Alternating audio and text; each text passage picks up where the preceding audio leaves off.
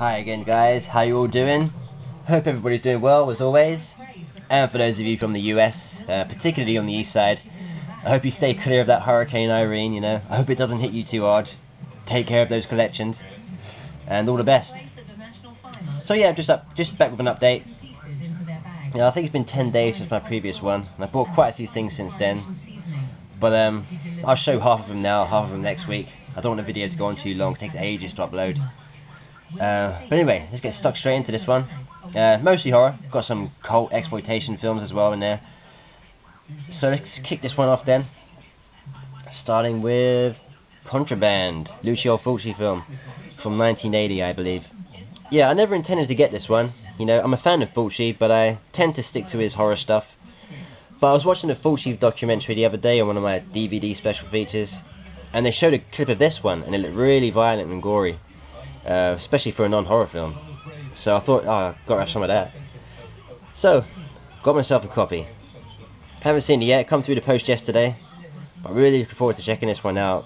I've read mixed reviews about it. You know, some say it's the best non-horror film by Fulci.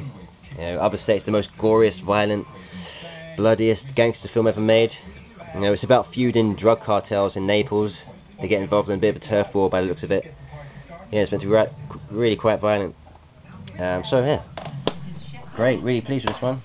Didn't know I was aware of the film, but I didn't know it was as violent as it was, as it's meant to be. So looking forward to checking it out. On the Blue Underground label, hasn't been released in the UK yet. Uncut and uncensored for the first time. Extras, you get a theatrical trailer and talent biographies. So it's light on extras, but I got it for a good price, and it's uncut, like I said. And you can't get it in the UK, so we're all pleased with it. So that's Contraband, and I think he made this just before City of the Living Dead. Right, next up, another film I've been wanting to see for a while. One ticked off the wish list. That's Class of 1984.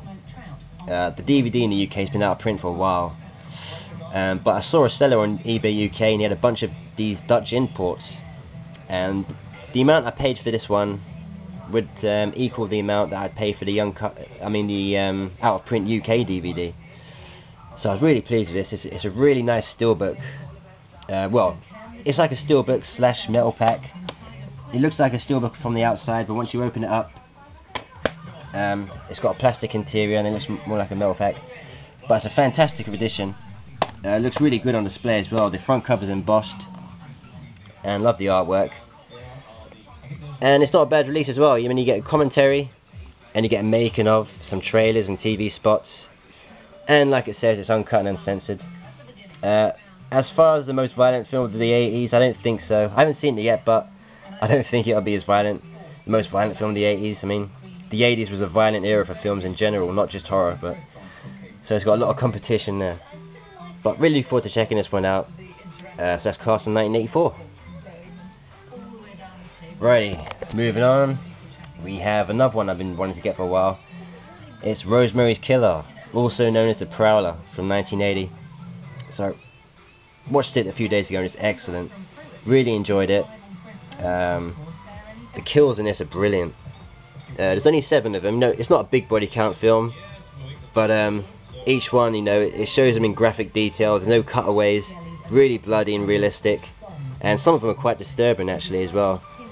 So it's definitely become one of my favourite slashers, and a great makeup effects job by Tom Savini, one of his best. And you know, aside from the deaths, it's got some pretty good suspense as well, some decent atmosphere, creepy music score. So all round, it's an excellent film, I thought. Uncut in the UK for the first time, but there's no special features apart from that on this disc. You get a photo gallery and trailer. But these are becoming a bit more rarer now in the UK. The price has gone up to around £15 on Amazon, I noticed. So I found a seller on eBay UK selling these for $4.99, brand new and sealed. So grab them while they're still around at a decent price, because it's excellent. If you haven't seen it, definitely check it out. So that's Rosemary's Killer, also known as the Prowler. Right, next up, we have The Mad Butcher from 1971. This is not Australian. It's an Italian-made film set in Austria, and it looks like a take on the Sweeney Todd story. Haven't seen it yet, but it looks really campy and cheesy from the trailer. No, it was a complete blind buy. But it looks fun, you know. Give it a go, see what it's like. Oh, it's only $2.50. And it's not a bad release actually as it goes. It's remastered. You get a couple of short films, radio spots, and a bunch of trailers. And I believe it's a direct port from the US release, where it's something weird video. So it looks okay. Give it a go. It's the Mad Butcher, also known as Meat is Meat, from 1971. Right, next up, we have Waxwork from 1988. This is another one I've been wanting to see for a while. It's quite hard to track down now as well. Yeah, it looks good fun. It's entertaining, quite comical. Looks like a take on the House of Wax story, but it's really quite gory. Got some good effects. So yeah, give it a go. This version is uncut, but it's in full frame. This was re-released in the UK by Lionsgate, but that version's cut by 5 seconds, I believe, to the gore. So I was pleased to get this release. No special features though. You get a trailer and filmography, but nothing recorded especially for this release.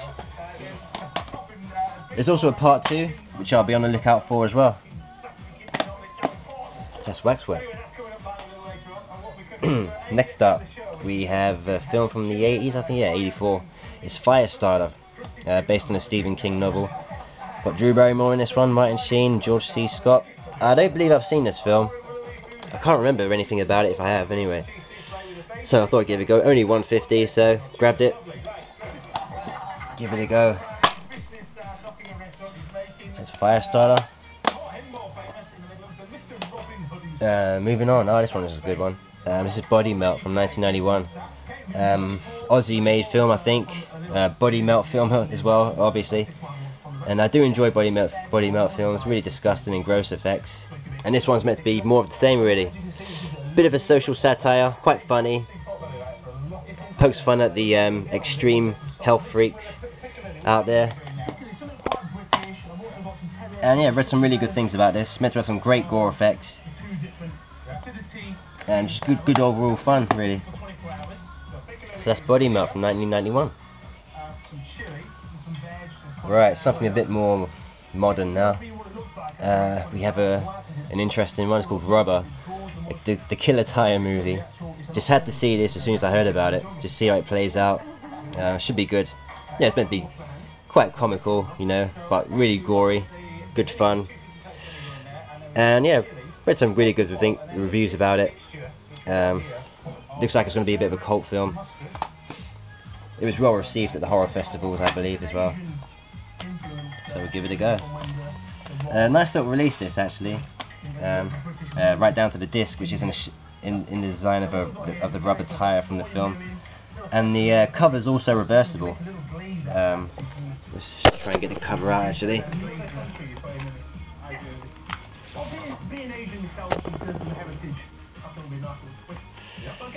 Yeah, there's the reverse cover there. Yeah, which is pretty cool. But I think I'll stick with the gory one. That's awesome. So yeah, Killer Tire movie, Rubber. That's pretty good. Right, moving on. Get this stuff out of the way. Next up we have crazy little Japanese film, Alien vs Ninja, and it's really cool lenticular cover here. Yeah, I watched this one last night, and it's very low budget, you know. But like a lot of Japanese films, they make the absolute most out of their budgets that they have to work with. But it is noticeable the budget restraints, especially during the CGI scenes and the alien itself is just a guy in a suit with a big mask. But it's got some great action sequences. It's quite comical as well. It's got a few scenes of slapstick humour. But it's got some decent gore, you know, nothing too outrageous, nothing like Machine Girl or Meatball Machine or Tokyo Gore Police, but there's enough carnage to keep the gore hounds happy anyway. So, good fun, but like I said, it looks big budget, but it's not, it's low budget. But it's only £3, you can find it pretty cheap. And it's still fairly new, it's like made last year, but you can find it for a decent price, but no special features on the disc. But good fun, you know. Worth a look if you're into your crazy Japanese films. You know, it's an interesting mix of genres. So yeah, worth a look. Alright, next up, as you can see here, is Husk. This is one of the After Dark originals. I've seen a lot of these in people's updates recently, and this one seems to be getting the most praise anyway, so I thought I'd give this one a go. A killer scarecrow film. Meant to be quite jumpy as well, got some decent scares and decent gore. So, should be a good one, looking forward to it. And if this one's any good, I'll check out the others in this series. I think there's 8. But we give Husk a go. Any special features on this one? No, you don't. No special features. That's alright. Comes with a nice slipcase anyway. Yeah, so that's Husk. Right, and the final one for this update. It's a bit of an oldie now. It's from 2006. It's All the Boys Love Mandy Lane. I'm a little late in seeing this one, you know. I wasn't initially intrigued by it, but I saw it for $1.50 on the shelf and thought I'd give it a go. It's cheap enough now. But it's meant to be okay. Not too bad actually, but we'll give it a go when I'm in the mood. So that's All the Boys Love Mandy Lane, and that's it for my update for this week. Like I said, I'll continue the rest of my update next week because I've got more stuff to show. I've got more stuff in the mail as well. Don't Torture a Duckling by Shameless, that's coming out next Monday. Well, Tuesday, because it's Bank Holiday Monday over here in the UK.